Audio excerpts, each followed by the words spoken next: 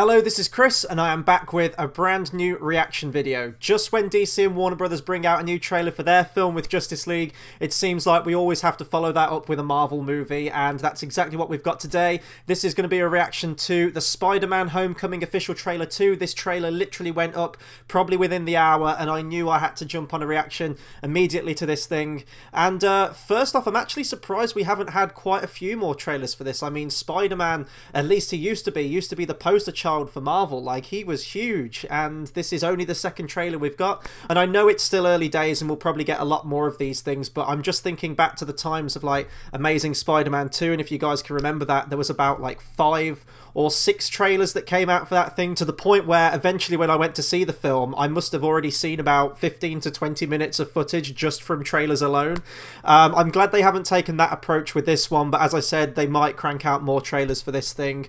I think Marvel are at the stage now where they really don't need to pump out that many trailers because, you know, people are still going to go and see them. Superhero movies are still huge at the moment, and I don't think this is going to be any exception with this one. So I guess I can talk about Spider-Man a little bit before, but I do really want to get to this reaction very quickly. So my Spider-Man is always going to be Tobey Maguire. I love the Sam Raimi trilogy. Yes, Spider-Man 3 is definitely the weakest one of that trilogy, but there are still moments of that film I find incredibly entertaining.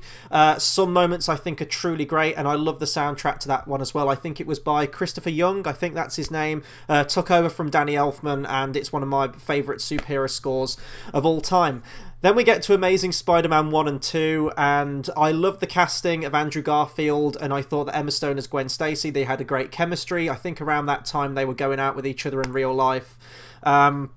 So I couldn't fault the casting. I thought Sally Field was a great Aunt May as well, but the rest of that movie was just an unfocused mess. The way they wanted to build this entire cinematic universe on the back of one movie, they had the 3-villain problem again, which is always the fault of most superhero films, especially Spider-Man 3 as well. And then, you know, that's all fizzled out now, and then Marvel have took over. It's still under control by Sony, but Marvel are giving them that helping hand. And I'm going to get to the reaction now, but I do want to talk about the news that has come out as well about an R-rated Venom movie, and they want to do a Black Cat movie and Silver Sable. I'll get onto that afterwards, but I do want to get to this trailer now. You can find my reaction to the first trailer that came out for this thing in the description below. I thought it was an okay trailer. I'm very much looking forward to seeing Michael Keaton as Vulture. Michael Keaton's one of my favourite actors of all time, and I'm sure we're going to see more of him in this trailer as well. So I'm going to click play now.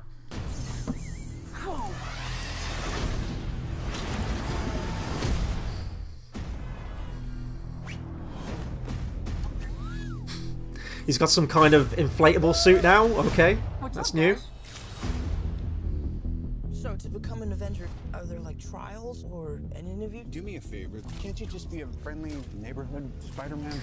I hope with this film as well, it does stay focused as a Spider-Man film. You're the Spider-Man from YouTube. You know, I know they've got to have Iron Man in there, but I don't want him to detract too much. Can you summon an army of spiders? No, Ned, no. Do you know him? He's not Ant-Man. Stole his shield. Can I try the suit on? Badass. The rich and the powerful, like Stark, they don't care about us. The world's changing, boys. Time we changed. Oh, Michael Keaton. So cool. These weapons are crazy dangerous. Listen, Peter, forget the flying monster guy. There are people who yeah, just forget him. You know, he's just going to tear up New York, that's fine. You missed it.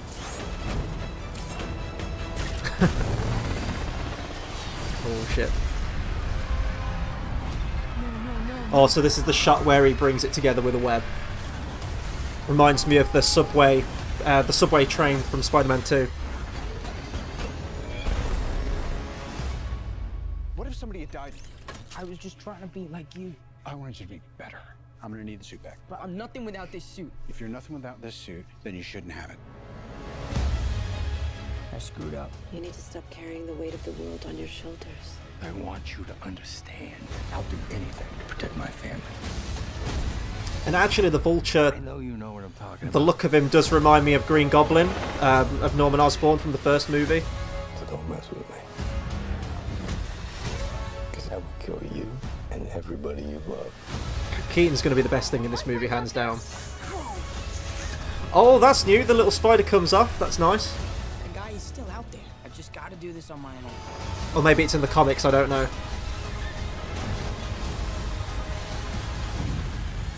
This trailer is showing a lot. Just don't do anything stupid. All right? Yeah.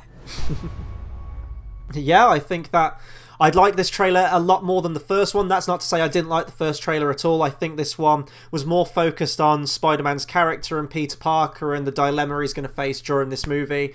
I did think that this trailer may have shown too much, and I might be wrong when I eventually see this movie, but it did seem like it was showing you all of, you know, the story beat for beat all the way through to the end, and I hope that's not the case and they have got a lot more surprises up their sleeve.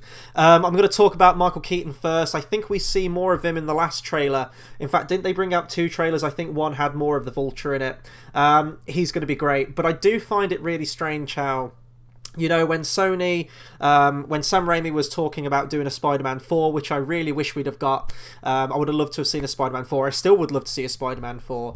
I think the villains he wanted to do were the Vulture and Mysterio. I might be wrong about that, but I think they released concept art for it. And, you know, John Malkovich was in talks to play the Vulture, and I think that Bruce Campbell was in talks to play Mysterio, which I'm trying to imagine that now, and that would have just been so surreal. But, you know, they had concept art, everything worked out, and Sony were like, yeah, no, we don't want that. We're going to go in the direction of a reboot. And I think that Lizard was also in talks to be the villain because, you know, they'd set up Kurt Connors in all 3 of the Spider-Man films, and you know they were building to introducing him and then eventually get into a Sinister Six movie to finish it all off with.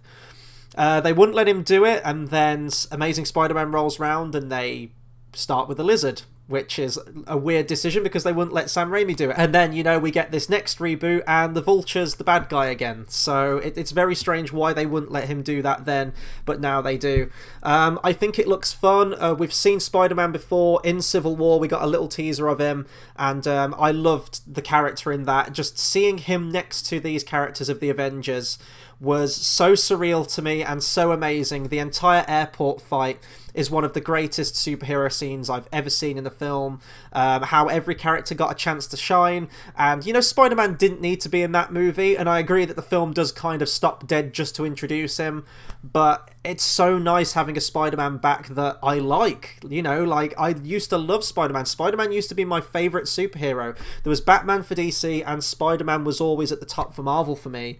And then, you know, the years have gone on and the films have got worse, and then I've started to break away from Spider-Man. I still stand by the fact that Spider-Man has the strongest rogue gallery in the Marvel Universe, and, you know, they're kicking off with a great one with Vulture, with Michael Keaton too. So Tom Holland as Spider-Man, we saw him in Civil War, he's fantastic, he nails the personality of Peter Parker and Spider-Man, he's got the quips in there, but it doesn't seem as mean-spirited or as annoying as Andrew Garfield when he did it. And, you know, Tobey Maguire tried, but he wasn't that great at the humour with Spider-Man.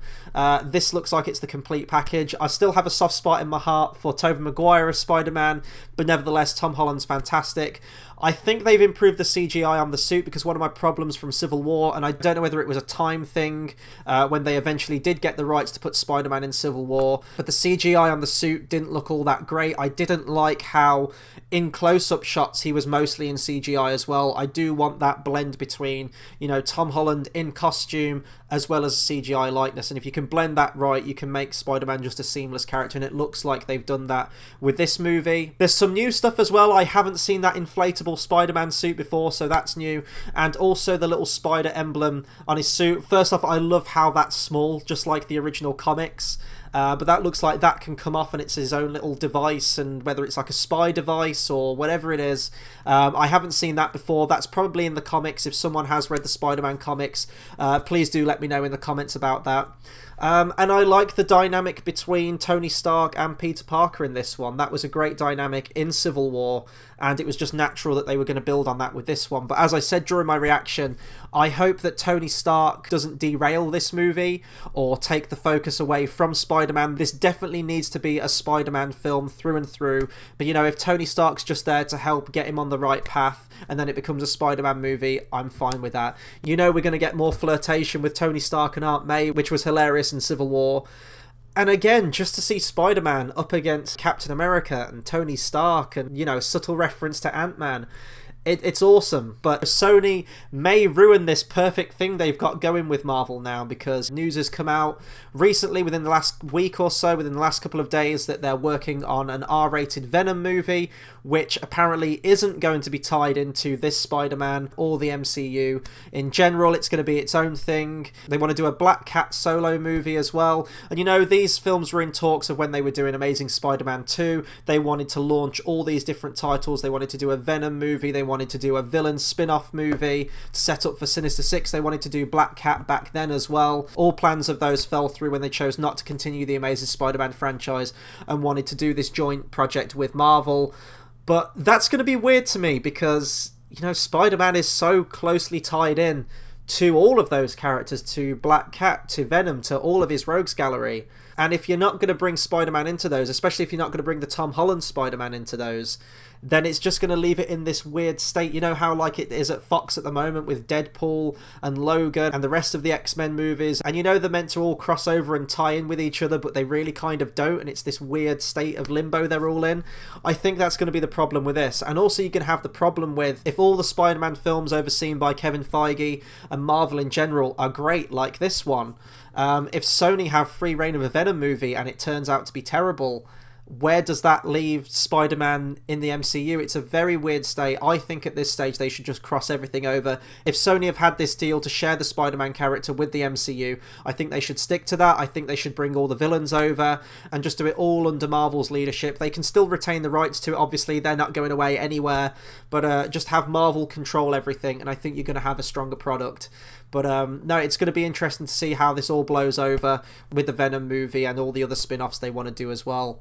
I think I've pretty much said everything I can on this trailer. I'm not completely blown away by it at all, but I'm interested by it. It looks like they've got the fun back, and it will just be nice to see, hopefully, another good Spider-Man movie, and hopefully this one can take off and right the wrongs that the previous couple of Spider-Man films have done in the past. So that'll do it for my reaction to Spider-Man Homecoming official trailer 2. Be sure to comment, subscribe, and let me know what you thought of this trailer. Did you like it? Didn't you like it? What are some things you're looking forward to with this film? Anything you like, please do drop me a comment. In terms of what's coming up on the channel, we will be going live later tonight for our review on Power Rangers. I saw it a couple of days ago and I cannot wait to talk about that film. Later this week we'll also have a review for Ghost in the Shell. There'll be more trailer reactions from me as and when trailers come out as well. So please hit that subscribe button. It's the best way to keep updated with all of our content. And until the next video, I'll see you guys next time. Thanks for watching.